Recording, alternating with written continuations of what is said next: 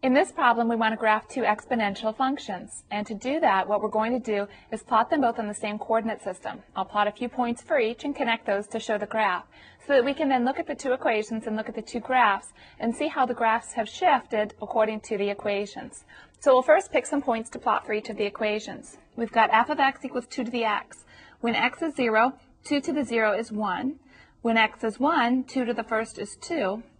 When x is negative 1, 2 to the negative first power is 1 over 2. So we have x is 0, y is 1, x is 1, y is 2, and x is negative 1, y is 1/2. And this would be an exponential equation that goes up to the right, which means the x-axis is the asymptote that it approaches to the left. In this equation, when x is negative 1 plus 1 is 0, so 2 to the 0 is 1. When x is 0, we get 2 to the first power, which is 2. When x is negative 2, we get 2 to the negative first power, which is 1/2. So what happens is we move over to x equals negative 2 to get to the point that's 1/2.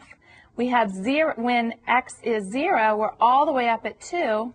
And when x is at negative 1, we have the point 1.